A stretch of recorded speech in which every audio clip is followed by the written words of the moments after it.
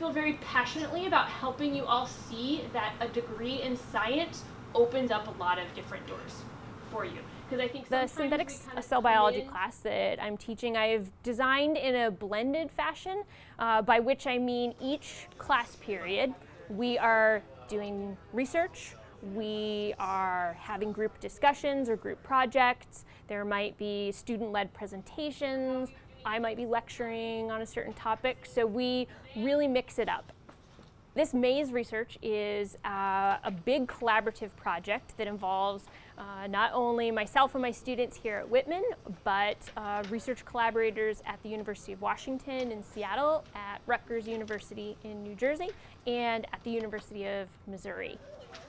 Being able to do research as an undergraduate student, especially at a small liberal arts college such as Whitman, and then also collaborating with other labs across the nation, across the world, is really, really unique. It's really special because I get the chance to actually contribute to scientific progress. I get to write a whole thesis on this and show that I really know what I'm doing. And I get to make my own discoveries, which is really fun.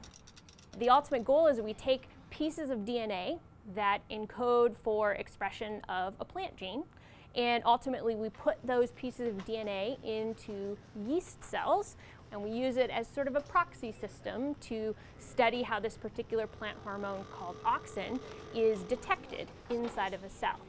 And so if we can understand at a basic level how the hormone is doing that, right, what are the machines inside the cells that are responding to that hormone, then we can also potentially engineer those processes in a plant cell in ways that might improve the crop yield, for example.